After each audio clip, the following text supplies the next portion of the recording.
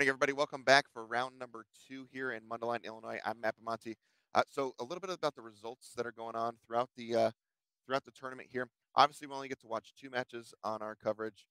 Most of the time, I don't think we got to a backup that round, but we do have backup matches. But just kind of looking around, there's a lot of familiar faces in the room, obviously, as we start to build towards the end of the year championship with a lot of familiar faces. We also have some that we don't see too often on the NRG series. We have Raymond Perez Jr. is in the building. If you're familiar with him as an I believe, Rookie of the Year. And then Samuel Black is also here, obviously doing tons of work on the Pro Tour a while back here. So we got some of those players. You can check out our Twitter also. There's some pictures and things like that, results going up. Now, what I did have some notes here, it was a pretty rough round for some of our top players, actually. I watched Will Kruger, Mac Endress, and Adam Wasburn-Moses all take losses. So a lot of points to be made up, obviously, throughout the day, long weekend and things like that.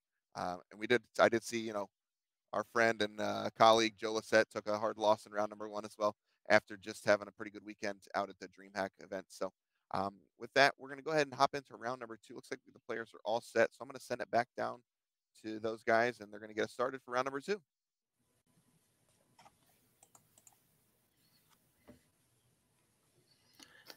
All right. It looks like Gavin going to start us off here on Mono Red Goblins playing Sam Black and Mono White Humans. Battle of the Tribe decks. Here is a Den of the Bugbear, Foundry Shootinzen, and don't get a great look. Looks like Goblin Instigator. Goblin Instigator. Sorry, Rick, I'm sorry. Do you not know all the goblins by heart? Not a Goblin player myself, Mason. I wouldn't really call myself too much of a Humans player either, but I've played a lot more of the Mono White Humans deck, I'd say, than the Goblins one. Here is a namesake card for Sam Black, Thalia, Guardian of Thraben, coming down. Looks like a Goblin War Chief. Players playing quick magic here for Gavin.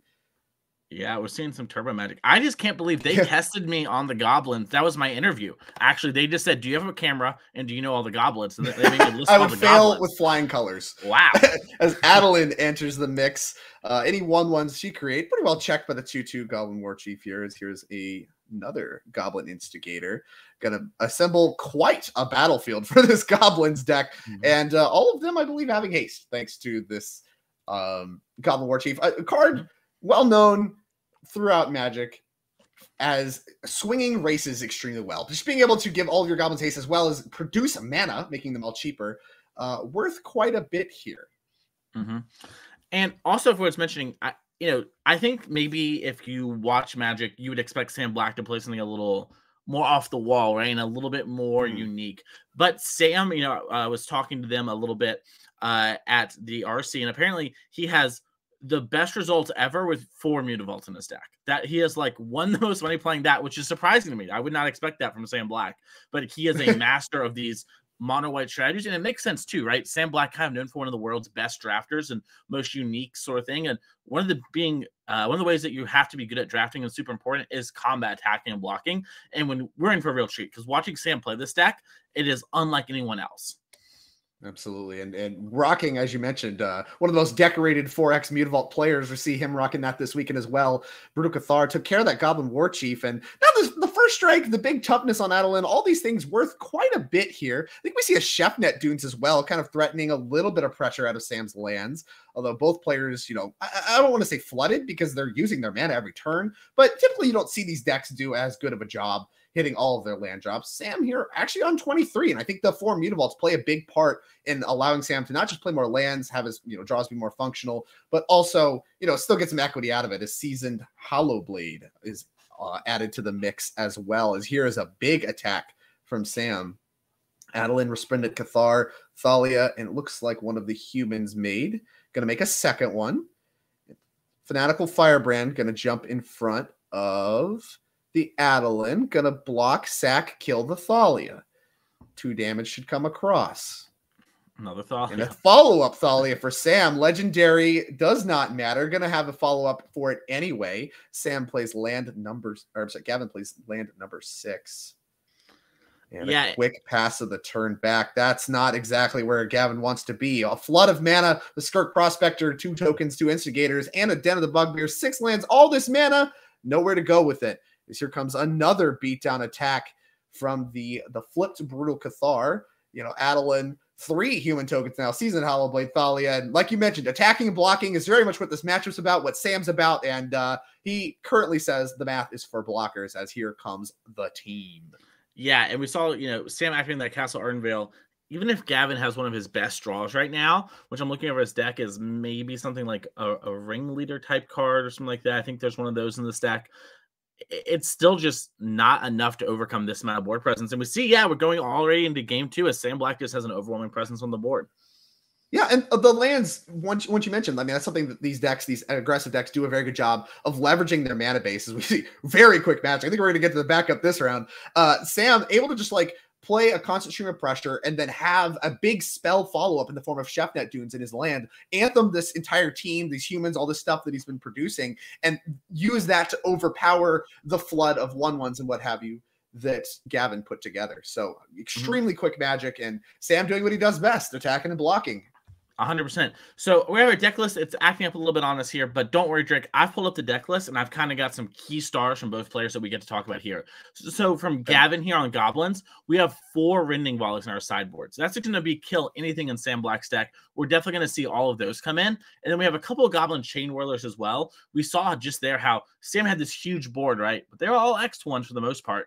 So that card probably going to come in as well and stabilize things. We even have a couple experimental frenzies in the sideboard. We have seen some Goblin players kind of shift to having just a bunch of removal spells and things like that.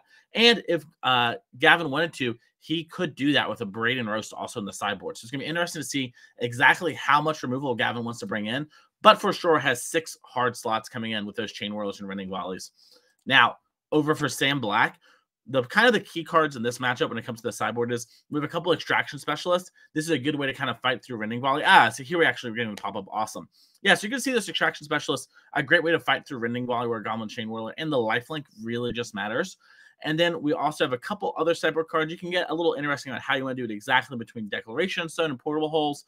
But if Sam wants to get maybe a little bit more controlling and make sure there aren't too many key creatures at stake, Sam can fight those fights. So traditionally, also something I want to call out here before we get back to the match, in these creature deck on creature deck matchups, especially, revolving around creature types, we see humans versus goblins here. A lot of times the anthems reign king. And we saw that kind of happen actually in game 1 with the Shefet Dunes. Even just a one-shot was good enough to overpower the other player. Are you interested in something like Wedding Announcement to get it flipped into Wedding Festivity as a way to, push your board over the edge and maybe break up a stalled board or a board you're maybe a little bit behind and bleeding a bit on? Is that something you're interested in doing? I might be, and I was about to mention how if you have 4 of those, that's something I'm maybe a little more interested in because you can actually find it right away. However, right. Sam Black's only playing 2 this weekend, and it looks like he's playing 2 Maul the Skyclaves over that as a way to kind of go over the top and fly through and kind of outgrow some of this removal. So we might see Wedding Announcement still just come in because maybe it's just better in Sam's eye than having something like, one of the 3/1s like the Hallowblade. But I can't imagine we're going to have too many of these effects, but it is an interesting idea, and it's something I think when you have 4 Wedding Announcements, you can more easily rely on because you will see that first Wedding Announcement in your top couple of cards. Absolutely. Makes a lot of sense to me. And, I think both players kind of have the option to, bring as much removal as they kind of want in here. And so you need to both players need to figure out exactly how much removal they want in their deck to also still present, an aggressive get to the board plan, being able to actually still execute and not have their deck be too diluted. We'll see how much removal is the sweet spot for both those players, but have to imagine both players are going to reach for at least some of their removal spells and, or, their board state breakers, things like frenzies, Wedding Announcements, Maul, Skyclaves, all that kind of stuff. So, I wonder, Sam might actually change. We're going to throw Gavin's deck list back up here. We got that one working for y'all. I mentioned Gavin does have, if Gavin wants to, basically everything but the Unlicensed Hearse, you could argue bringing in this matchup. And if Sam loses to like Experimental Frenzy plus a string of removal spells, we might see him just hard pivot towards those Wedding Announcements in order to just be like, hey, look, I thought we were playing a more creature-based game. Looks like you want to play some Goblin control. That's cool. I'm going to bring in my anti-control cards. And in that case, we might actually see the Wedding Announcement just come in right away. But yeah, this is the Goblin list. It's really exciting. We've seen some interesting results from it on Magic Online and stuff like that. And it presents a very strong proactive game as we hop back down to the feature match. Absolutely. And Gavin starting out with the Mountain to pass the turn and a very quick Plains Dauntless Bodyguard for Sam Black. And the new Lord put into play Rune by Vault Gavin. Hordemaster. We all know that one, obviously. I know that you know that, but you were testing me again. I never know how to say Rundvelt. I'm very I can say Hordemaster just fine. I'm probably just going to refer to it as that, but Rundvelt is something that is very strange to me as we see a Mutavault. Red Velvet is how I would say it. Say again. Red Velvet. That might Red Velvet. I yeah. like it. I like it. Yeah, we got this down. There you go. Get a look at the Rundvelt Hordemaster. As fast as these Magic players are playing, I don't have a ton of time to speculate on these cards, but this one, a pretty good pickup from the new Dominaria United set. There was a whole cycle of these, and the Goblin one appears to be pretty darn good. 100%. And it looks like Sam Black's just curving out along the lines and has another Cathar. And look, if you look at the hand, we do see Sam Black brought in the wedding announcements. Yeah, nice. And we do see, that Brutal Cathar able to take care of the Goblin War Chief, exchanging 3 mana for 3 mana. And that's quite a good trade. Let's see, was this Hopeful Initiate going to get a training counter? Or I'm sorry, did he pay mana for the counter? Is that how that works? Whenever a creature attacks, another creature with greater power, put a +1/+1 counter on this creature. Yeah, so we did get trained by the Dauntless Bodyguard. And has the ability, of course, to remove 2 counters and destroy an artifact or enchantment. So ironically, you mentioned bringing in Frenzy. This Hopeful Initiate, not irrelevant when it comes to potentially blowing up an Experimental Frenzy. That would be pretty freaking tough if I'm Gavin. And here comes that wedding announcement, which we did see come in. Going to make a 1/1 white human creature token. Deck's called Humans. It's going to make humans despite having vampires on it. And yeah, it's going to make those on in-step. And if you attack 2 more creatures this turn, that thing's going to flip, make a Lord. As here comes another Goblin War Chief for Gavin and a fire. The interesting thing about Fanatical Firebrand is not only does it get to kill something, but it's going to draw 2 cards with Hordemaster as long as they're goblins. So, Gavin here kind of running low on cards. Yeah, they do have to be goblins. Luckily, I don't know if you know this, Drake. Gavin put a lot of goblins in his deck. That's strange that he put goblins in his mono red goblins deck. I think that's just good deck building. I hadn't thought about that. Understandable. Well, we got some good blocks here for Sam. I mean, that Dauntless Bodyguard kind of representing just kind of dying to the fire, the Fanatic. Jeez, I don't even. Fanatical Firebrand. All the Fs gets me tangled. Kind of representing dying to that anyway, which you do see that exchange happen. And there is a goblin and a rending volley. That's not a goblin mason. And unfortunately, we sideboarded non-goblins. We should have got some Starfire in there. It's close enough. As Battle Cry Goblin, of course, the reveal. Going to have access to that one until the end of the next turn. That's a word that's hard to catch on first read that matters a lot for this card. Yeah, I mean, that attack is just way worse if it's only this turn, right? Like, you're just essentially burning all these things. And while you did get a copy of Sam Black's Brave the Elements, which is an important card for if you're able to stabilize, it wouldn't be worth losing out on the draw effect since the game is, pretty far from ending right now. Absolutely. Is this a second copy of Wedding Announcement? How about both? We can do both. Yeah. You mentioned they're very good in multiples, and you want 4, so you draw them. What if you just draw them anyway? Put 2 in your deck and draw them, Mason. I hadn't considered only putting 2 and just having them in the top 8 cards in my deck. I did not consider that. That was on me though. That's the moment where I need to hashtag do better. Yeah, that's all right. This is why Sam Black is the professional, and we are here simply commentating on the masterwork that is Sam Black. Playing wedding announcements.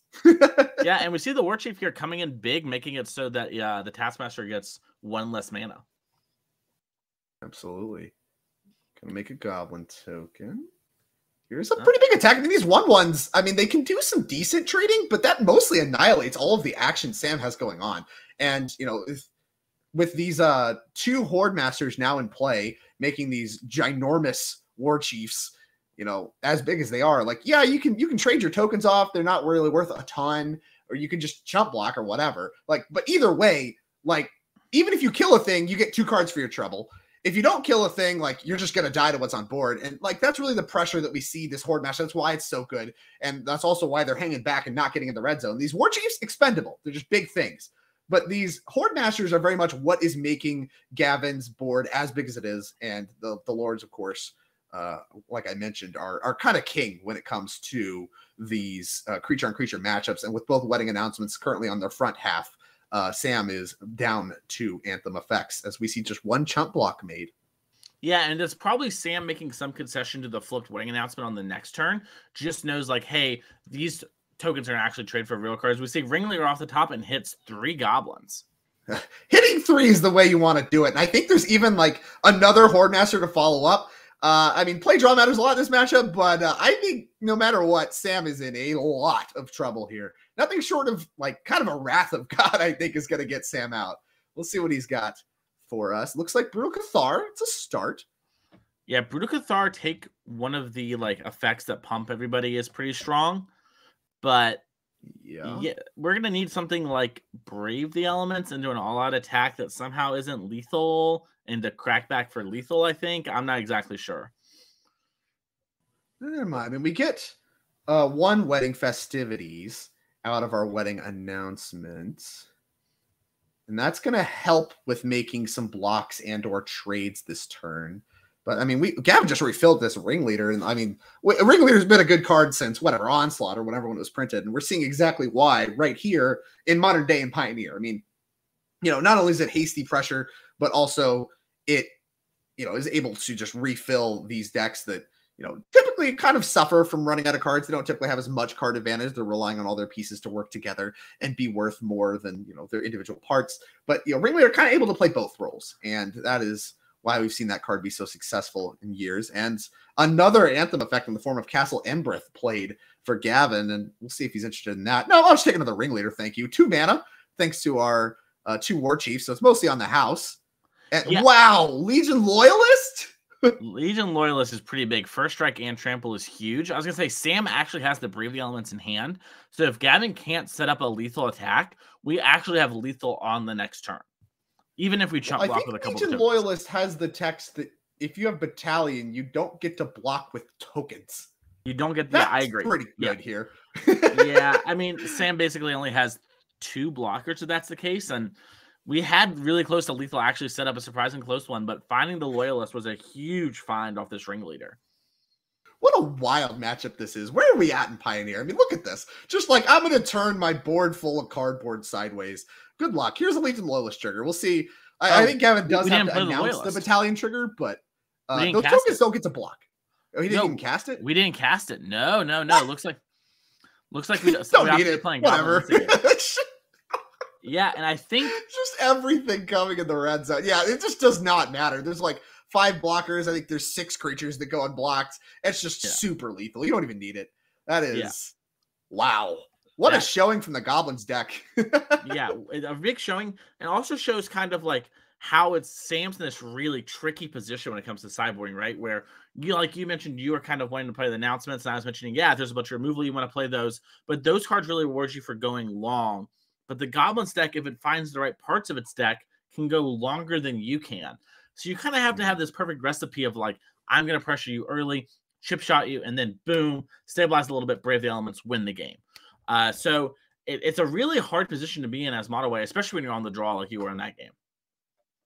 Absolutely. Play draw matters a ton as far as being able to come out the gate. And I wonder if the players are going to shift their plans as far as removal spells go based on play draw, because, when you're on the play, you can afford to be more aggressive, start asking the questions instead of providing the answers. Whereas if you're on the draw, you're up a card and you're not really going to have as many opportunities to get to the board and make some favorable exchanges. So you need to have the removal spells to start trading up on mana and, use that to flip the script of the natural turn sequence, when it comes to playing these 2 very aggressive decks against each other. And like we've seen, I mean, both games have been kind of a blowout with just like the player that was on the play just absolutely running over the other one. And we'll see what game 3 looks like. We'll see if the sideboard cards can shift that in any one direction. 100%. Yeah, it's going to be very interesting. And also, it makes me wonder if Sam is by default maybe the aggressor in this matchup more so than trying to do anything, just because Sam it's so hard to compete with things like Ringleader or the Horde Master trigger if you get a couple trades going off. That just pulls you so far ahead. And in any game where, as long as it doesn't hit something like Rending Ball off the Horde Master, if you hit a bunch of lands, that normally is not going to matter in the same sort of way, and you're kind of getting closer to that gas. And with both decks not having any form of like real hard card advantage outside of something like Ringleader or Horde Master, those forms of card advantage are going to matter a lot when the board gets stalled. Absolutely. And we've seen, I mean, we called it out a few times where Sam gets a lot of equity out of his lands and things like that. The Goblins deck gets to not just do that, but has a lot of baked in card advantage alongside Ringleaders, Horde Masters, which were kind of the unsung heroes of that game. You know, just keeping the flow of cards going, digging Gavin closer to all of his, you know, impactful pieces, things like War Chiefs and stuff like that, that actually did the beating down and winning of the game. That card advantage engine set up between those two cards to just keep the flow of cards coming, even if you're making trades or whatever, was a big part of that. And I think that definitely speaks a lot to your assessment that Sam probably has to be the aggressor in this matchup, because the Humans deck doesn't really have things like that. You know, they have card advantage, they have access to things like Adeline and stuff like that. They can put some humans in play, things like getting your Mutavaults and your Shefet Dunes, getting more equity out of your lands. But the Goblins deck just goes so far beyond that, just goes over the top. They get to do some of that and more with things like Ringleaders and stuff like that. So Sam kind of needing to have more games like we saw in game number 1, which, you know, he's set up to do, being on the play. 100%, yeah. So it's going to be interesting to see. It looks like both players are just about to finish up sideboarding, but it does look like they did sideboard some. So I'm curious, maybe Sam changed, you know, the kind of the cards he was playing after seeing how those games played out. Maybe the same for Gavin here. It's going to be really interesting to see as we are now back in the future match area. Absolutely. And once again, quick magic is here is a Plains and Hopeful Initiate played for Sam, and Legion Loyalist there on turn 1. Can't attack because I believe Hopeful Initiate 1/2. A Legion Loyalist a 1/1. So despite having haste, that one's going to stay back. As here comes second land for Sam Black. Second Hopeful Initiate. All right. Well, we'll serve with 1. There you go. Take a point. Bang. Winning. As we pass back to Gavin. Yeah, and we see Sam has something like Adeline in hand, so the pressure's really going to start. And it looks like Gavin just had nothing on 2. If you're Sam, are you like red alert, not something like Rending Volley here, or do you think it is? Yeah, I think you have to be heads up to removal spells. There's not that many 1-drop goblins, so even it could be something like a Rending Volley, which we saw in game number 2. So you maybe don't want to deploy your best thing, but Sam's hand might just be action anyway. It just doesn't matter. As here comes a Rending Volley on Adeline, which was what Sam chose to play. 2 Hopeful Initiates going to continue to serve. Going to stay 1/2s though, as none of them have more power. Though the Mutavault played there for Sam could represent to grow both of those things. As here's a Goblin War Chief played on turn 3 for Gavin. Now that we don't need to hold mana up for Rending Volley, let's go ahead and get our War Chief in play. Looked good all 3 games. That one's going to stay back, threaten to block our 1/2s as we see the 1-mana removal spell played on Adeline the previous turn. Very good, Adeline. A lot of toughness. Rending Volley, don't care. 100%. And we see, Sam here, like, look, I got some Mutavaults I'm willing to trade. Let's rumble. Absolutely. I mean, trading a Mutavault for the War Chief, kind of sucks to fall behind on mana. Sam does have another copy of Mutavault, though, and does get to grow these Hopeful Initiates, which is the big play there. Now that those are 2/3s, that's worth quite a bit, as Dauntless Bodyguard is the follow-up. Sam kind of running low on action, though. Looks like his hand may be a little unexciting. And now this is the spot where Gavin needs to have some of those powerful Goblin payoff pieces like we saw in game number 2 in order to help catch him up. And there is Chain Whirler. That's a little late to the party as far as picking up 1/1s, but it's still going to get a Dauntless Bodyguard and represent a 3/3 first strike, which does stifle the Hopeful Initiate attacks for now. But Sam can pay some mana. Yeah, it's so awkward where Sam was trying to initiate this race, and Gavin's like, no, I'm the defender this game. In the way that we didn't see from Gavin in game 2 or 1. And 3 mana.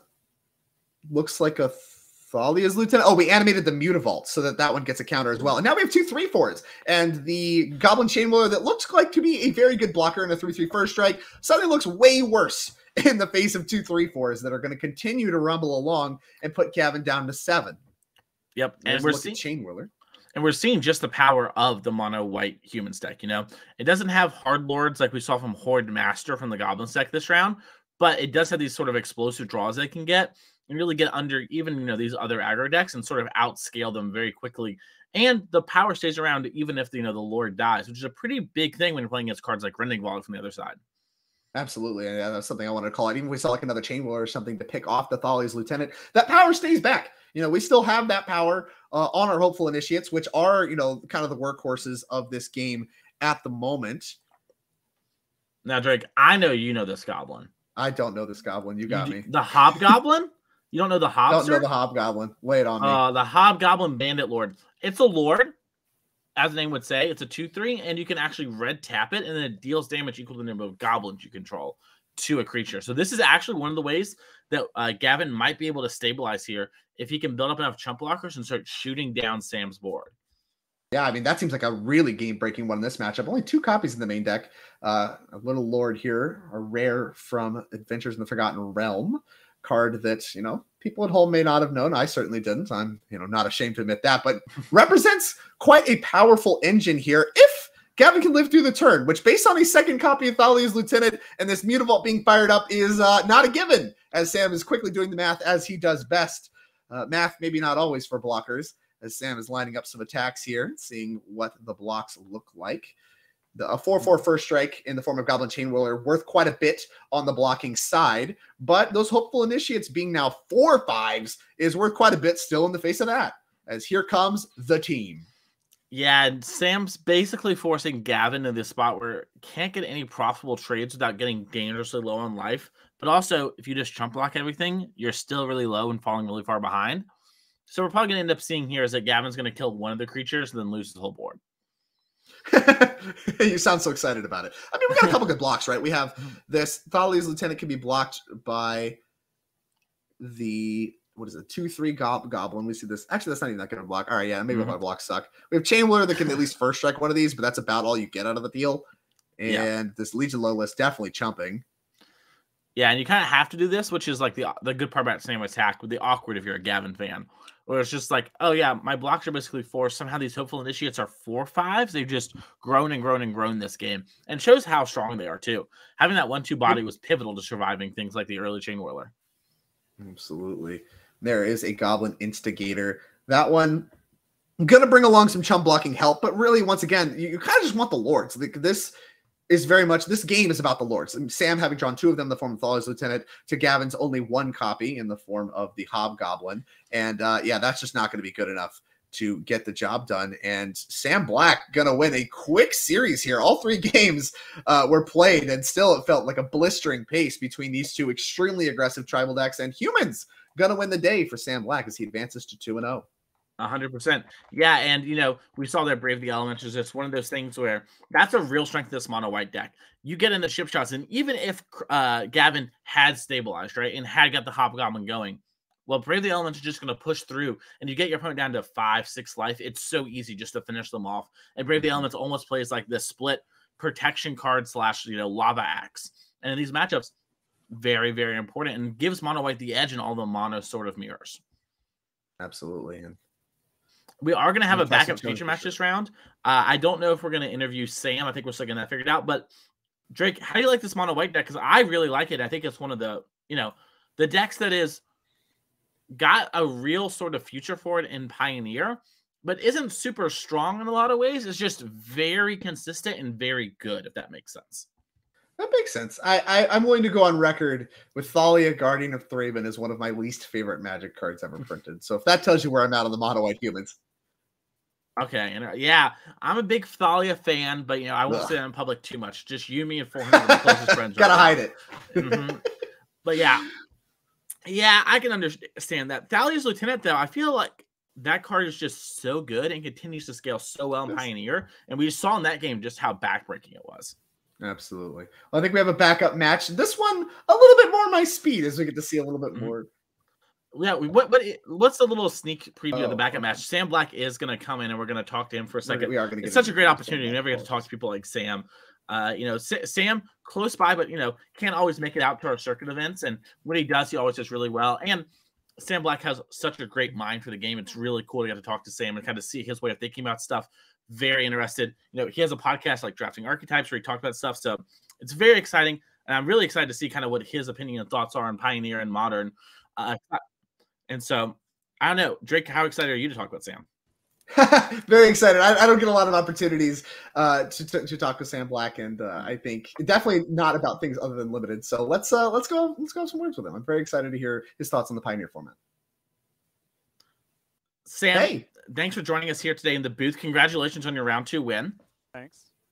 How are you feeling about Pioneer right now? I know that you played mono white in the RC last weekend and you had a pretty solid finish, all things considered, but how do you feel about it right now and everything, a week later and kind of seeing all the results?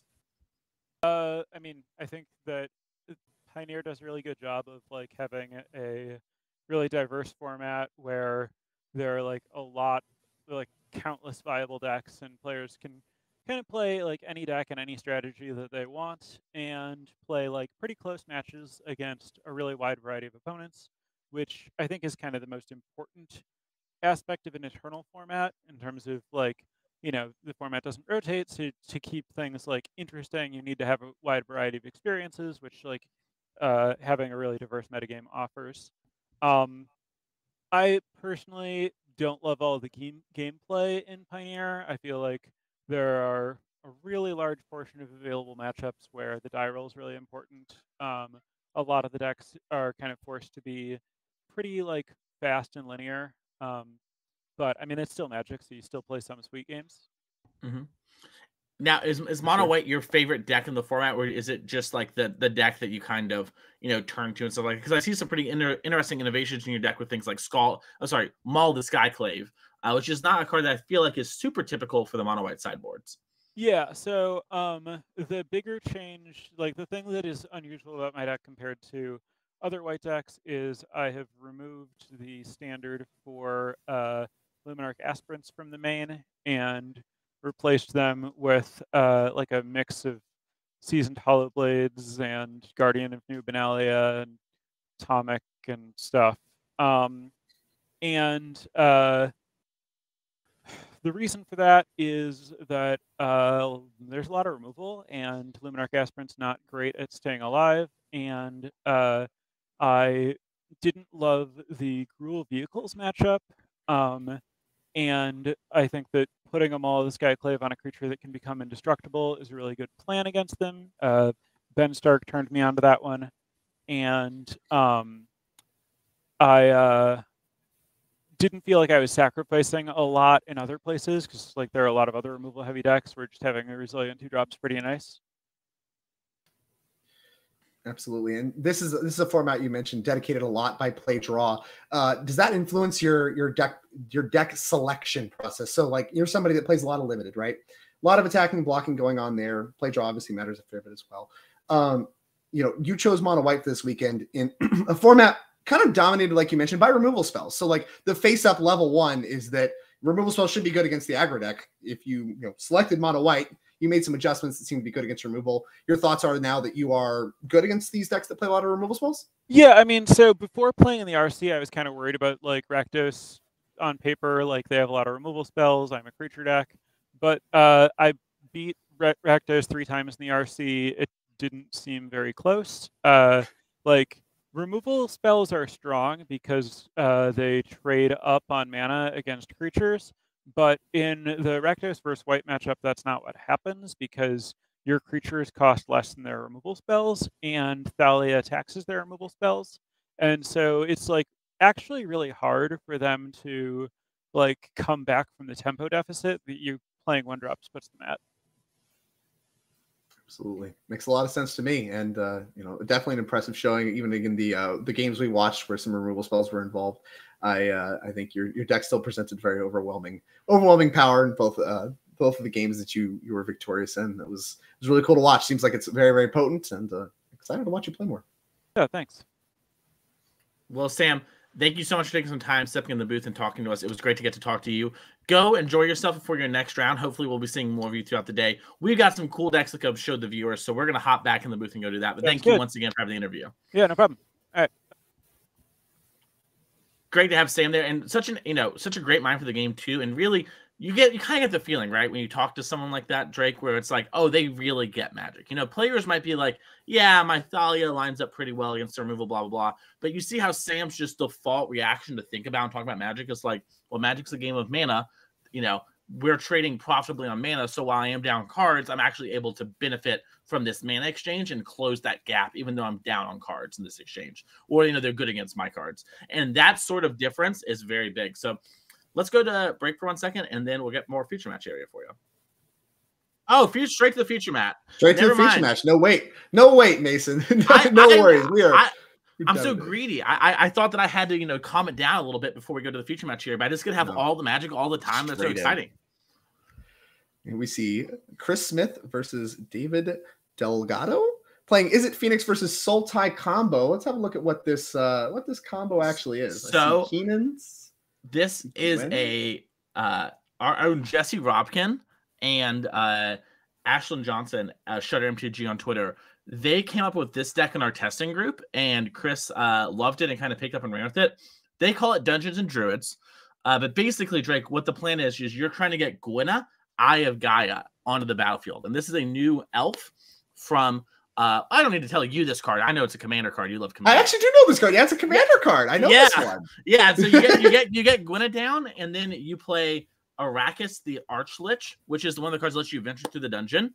And if you have a Kinnan or a Flip Duskwatch Recruiter, that's game. You just drain your opponent infinitely. And then your deck tries to play like a fair mid-rangey plan while doing that sort of thing. And I knew Chris was a big fan of this deck when they saw it, and looks like Chris has done some interesting work to try and, let the deck have multiple angles, not just so all in on the combo.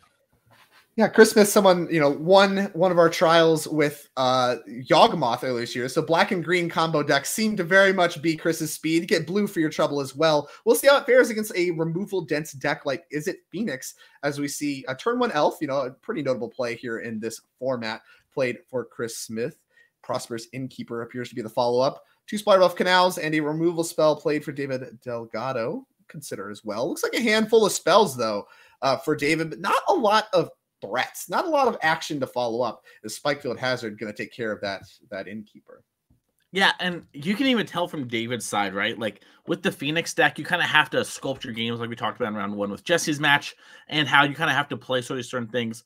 But there's no chance that I would imagine David knows what Chris is doing, and seeing something like Prosperous Innkeeper really makes you go like, okay, am I even supposed to Spikefield Hazard this? It seems like I am, but am I? Yeah, absolutely. A lot of times, Prosperous Innkeeper, we saw that play a lot in standard with like sacrifice decks and stuff like that, which is very much not what is going on here. So, well, it's interesting to see how David will navigate as he kind of discovers what this deck's about. This is one of my favorite things about non-open decklist tournaments is you have this sub game being played here by David as he, resolves his cantrips, has to make these decisions about what cards he wants, what cards he doesn't, but doesn't really actually know the entirety of what's going on the opponent's side of the field. As Relic of Legends, a commander card, Mason, is going to be a reader here for David Delgado. That one lets you tap and untap legendary creature, let your Acer actually make mana when you put it into play. And before it gets returned to hand. So that's a pretty good one for kind of doing the same thing as a flipped Duskwatch Recruiter or a Kinnan as well as just makes mana. Just a great card for this combo deck. Yeah, this is a card that when it got previewed, a lot of players were like, okay, how do we break this? This is a card that looks like it could be broken. And honestly, so far, this seems like the best use of it I've seen in Pioneer.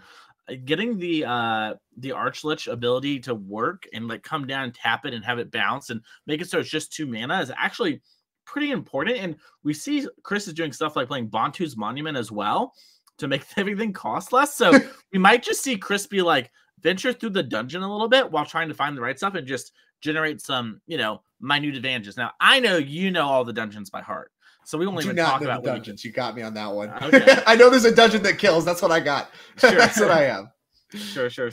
Don't worry. That's the one everyone goes through every time anyways. It like draws cards, it makes goblins. We'll talk about it when the time comes. Bro. As we see, I think a thing in the ice here. Yeah, we saw last turn, we saw Treasure Cruise tap all the giants and a thing in the ice. And the follow-up here on this turn, we're going to get things started with a piece of the puzzle that's going to hit 2 Arclight Phoenixes. That is what the doctor ordered. I think a 1-mana cantrip to boot. I think we see flush full of spells is David Delgado's hands. Those Phoenixes fairly likely to come back if David wants this turn, although that would involve putting the thing in the ice potentially only to 1 counter. So any spell played after that would return them to hand. So that's kind of like you can call it maybe awkwardness with thing in the ice alongside Phoenixes. If you don't have any kind of looting effects or ways to get them back in the graveyard once they hit your hand again, it can be kind of bad. But thing in the ice is big enough that it's usually worth it to get your 7/8 activated and ready to go. As Consider going to be played here again as well. Also, with the thing on the ice too, for its like mentioning, it's kind of really good against Chris's deck, where even though you can't play spells, it's like, well, I have a clock on you. You have to have multiple creatures in play to do your combo. What are you going to do, Batman? Riddle me this, And so from Chris's perspective, it's almost like, no, wait, cast more spells, please, Well, for the whole combo to work, you need either a non-summoning set Gwenna, but I think you can make it work with like Relic of Legends, like the Bantu's Monuments, you could just make Acer cost 1 with like all of those effects, and then you could just do it right away without any kind of Gwenna stuff, right? Because the Acer makes mana. With Relic of the Legends, comes back to hand, costs 1 each time, so it pays for itself, and you're good to go there. Yes, but we need to find it quickly because we got a bunch of Arclight Phoenix attacking us, which is the secret, you know? Like give enough time, Chris's deck could beat anyone, I'm sure, but you don't always have the time in Pioneer.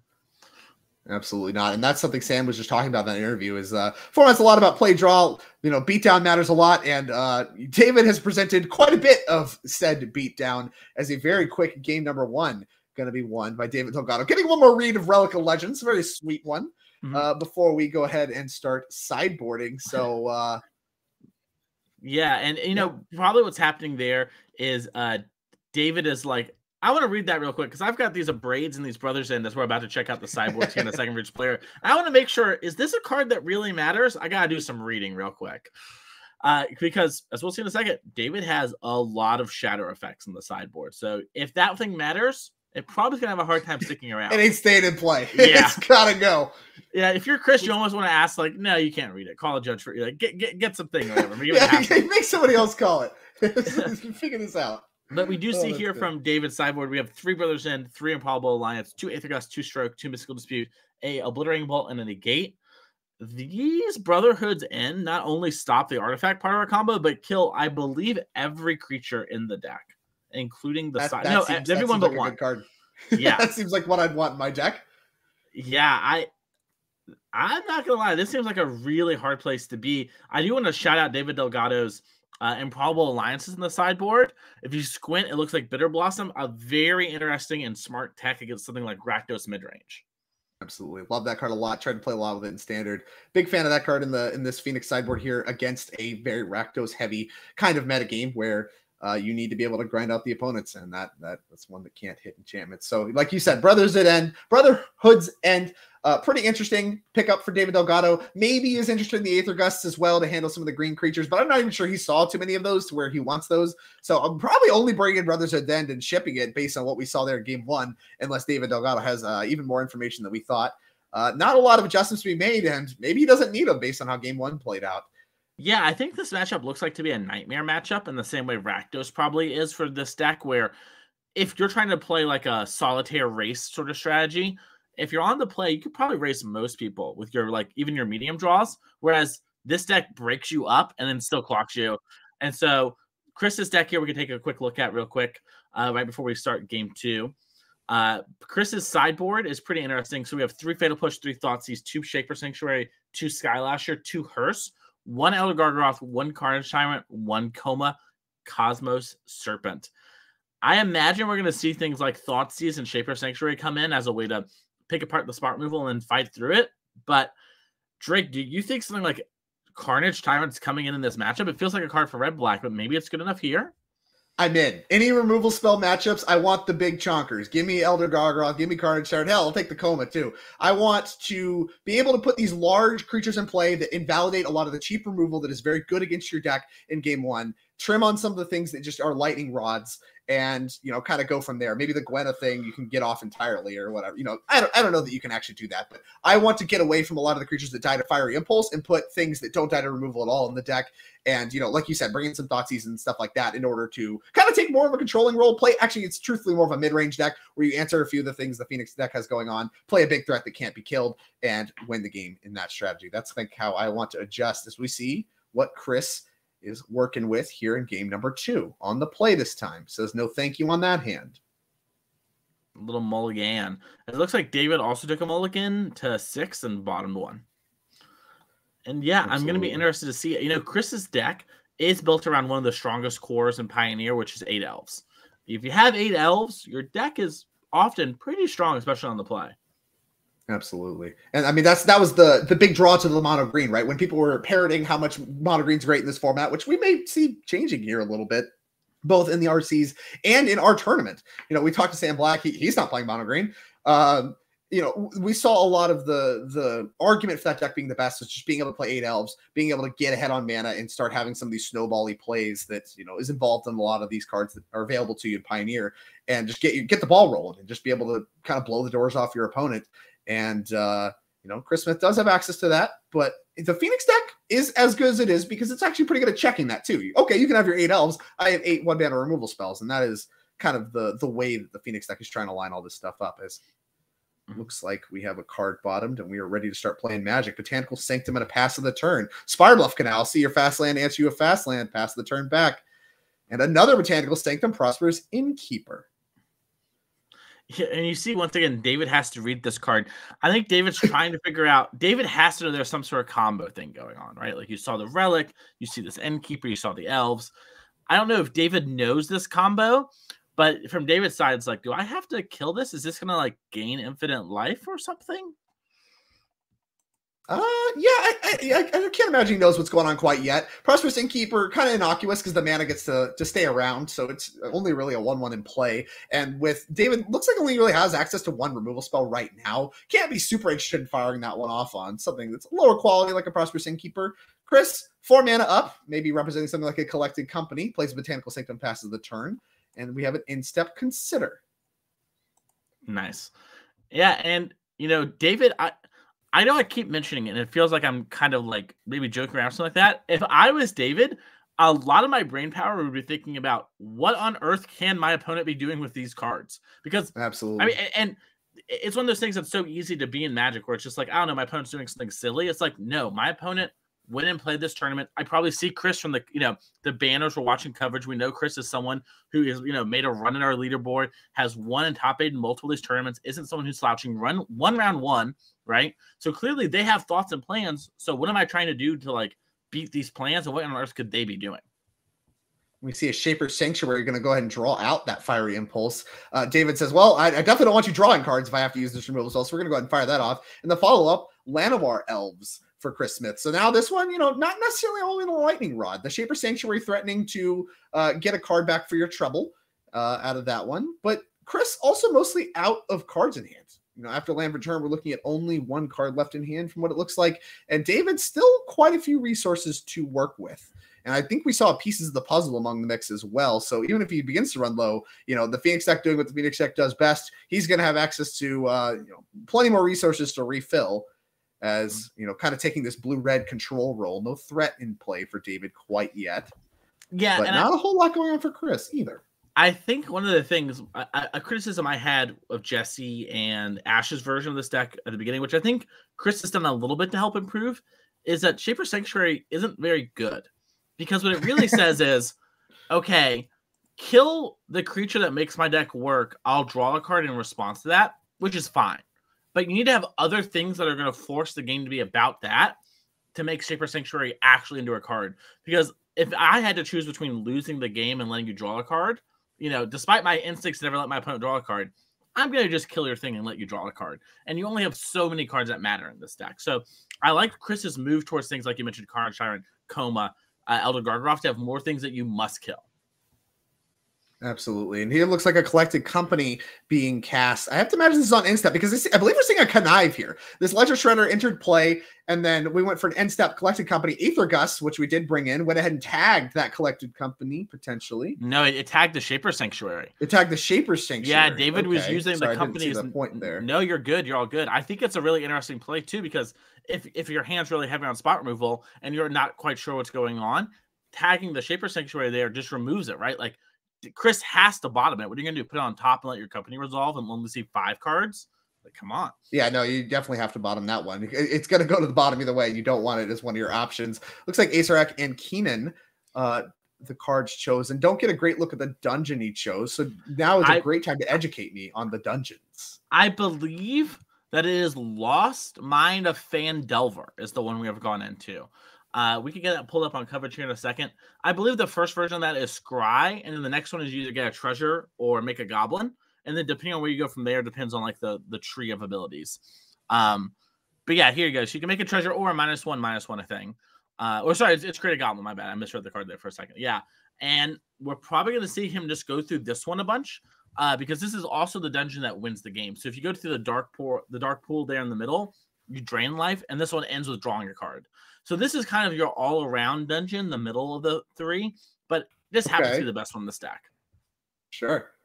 Yeah. Well, either way, And we're going to see the Acerec go back to hand. 100%. And I think it looks like we're activating Kinnon's activated ability in order to look at the top 7 cards and putting non-human thing into play. And we hit Goreclaw. That's another great commander card. That 4-mana 4/3 makes your creatures that have 4 or more power cost 2 less to cast. And I think it draws a card. No, it gets bigger. That's right. Whenever it attacks, each creature you control, power 4 or greater, gets little anthem, little bump, make your big stuff bigger, and gets trample. That's the big one. Getting trample. Look at that. And that does, of course, make Acerec, I believe, like 5/5. Makes Acerec cheaper to cast. Helps gets the thing going. So all we need now is Relic of Legends or Gwenna, and I think we have a check mark. So very, very close to winning is Chris Smith, but given that we have nothing else I think we can do this turn, we are probably going to have to give David another turn. Yeah, it looks like the choke point here is black mana for Chris, as he has so much green mana.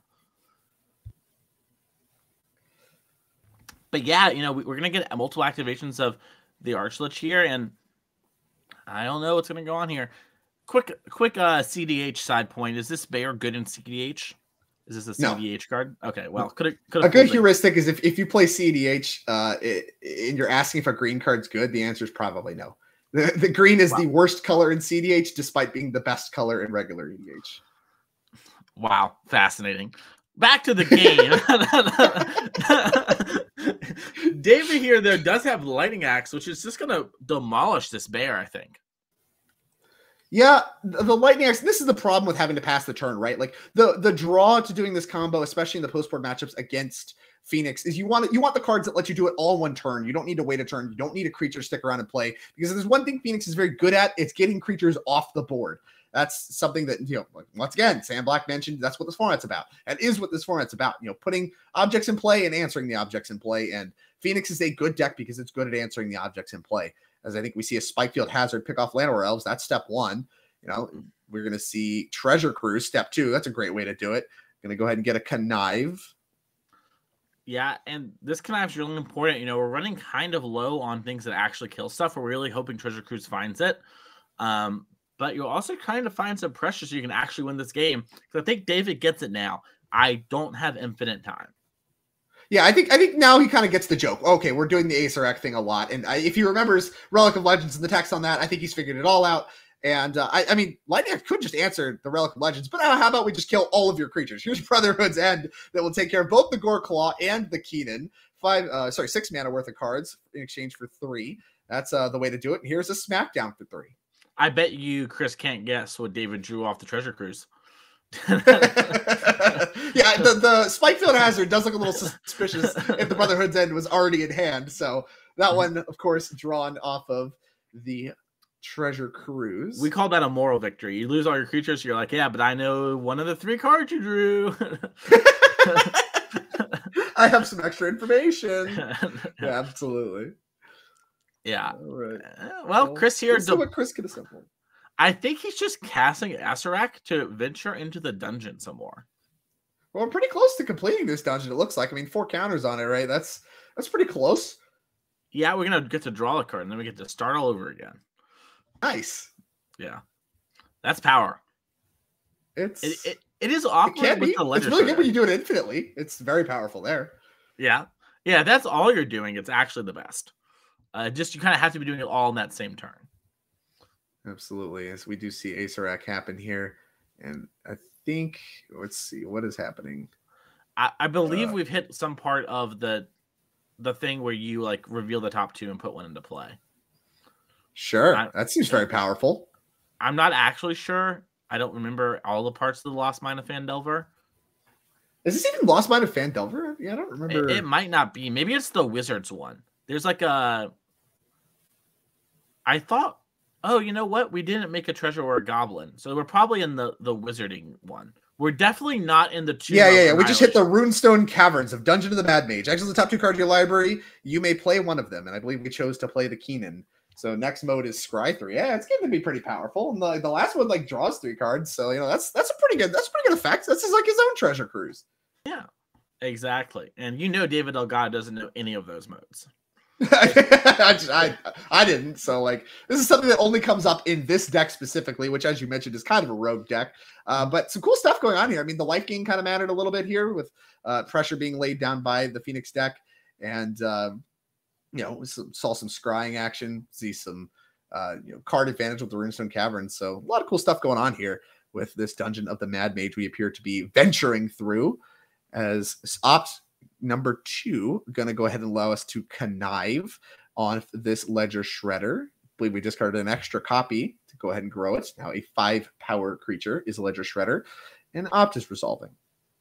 Yeah, I think David really needs to find Galvanic Iteration and Temporal Trespass and just end this game. Because Chris is getting more and more mana and getting closer and closer to like solving this dungeon. Like you mentioned, that dungeon draws 3 cards, and Chris is probably really close to actually winning the game, despite it not looking that way right now. Right, absolutely. And maybe that's some of the power of the Acerak Fair mode thing is, this dungeon having that draw 3 mode. It's a tough way to do it, but if you do have even just like a little bit of it going on, right, like a little bit of the cost reduction, you can do the dungeon thing for value, like we see Chris doing here. And, maybe that's good enough some amount of the time. And the Lightning Axe is going to be very aggressively fired off at this Keenan to not allow Chris to untap with that, maybe get some value out of it. Smackdown for 5 and a pass of the turn. Chris very quickly going to take a draw step here.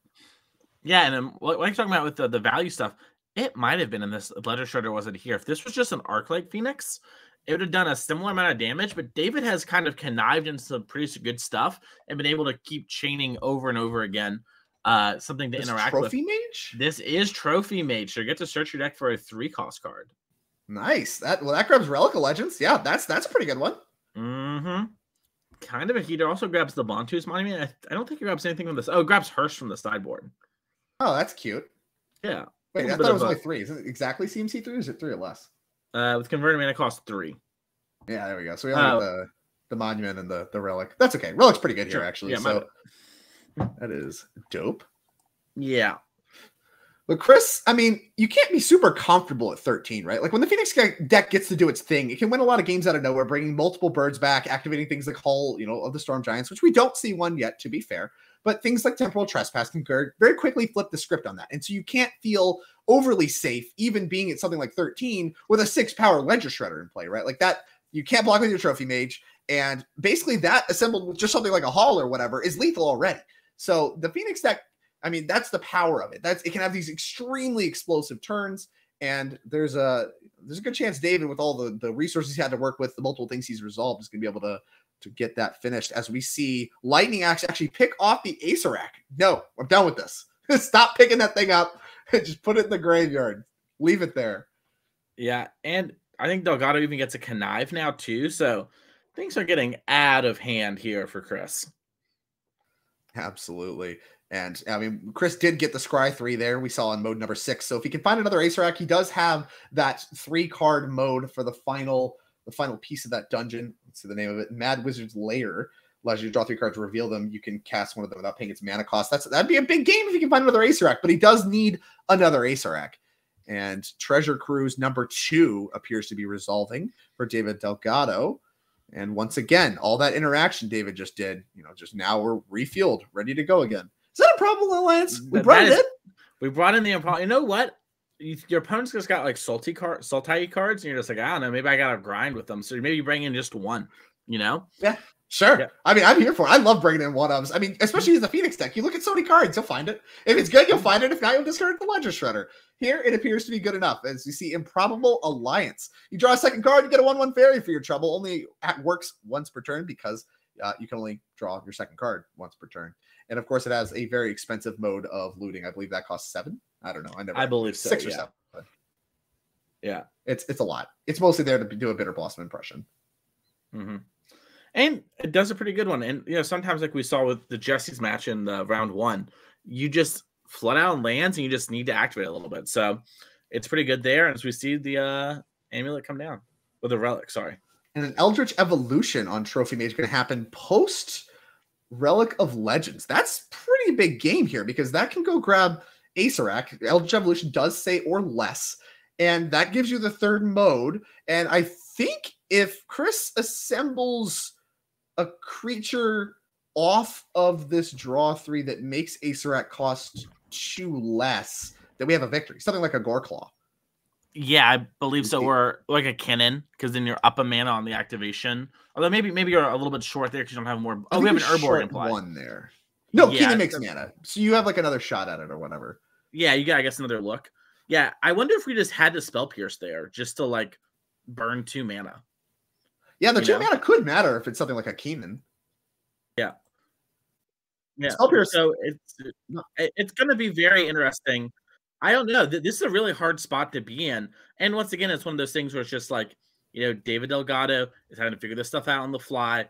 Drake, you and I have been in these spots before. You're playing against these decks, and you're just like, I do not know. I guess I'll make sure not to waste a card. Yeah, I'd rather not spend my card on something that doesn't matter and instead try to line my card up with something that matters a little bit more. And we do see we are in Mad Wizard's Lair. Draw 3 cards, reveal them. What did we hit? Relic of Legends among the mix. A land is a brick. And what is our final card? Can't get a great I think it's look. Prosperous Innkeeper. Prosperous Innkeeper doesn't do it. Does he have another way to draw a card? Make a mana. All right. And you see David kind of picking up all the cards, trying to figure out, am I dead? I'm not dead to this, right? Is this something I need to interact with? And another Lightning Axe answering the Acererak. That's going to do it. Chris Smith going to get defeated by Is It Phoenix, piloted by David Delgado, 2-0. And the removal spells kind of just proved to be a little too much for Chris Smith's Sultai combo deck. 100%. And that was really exciting. But the only thing more exciting is more Magic. So we're going to take a quick 1-minute break, be right back with more players to watch, and get into our feature match area. We'll see y'all in just a minute.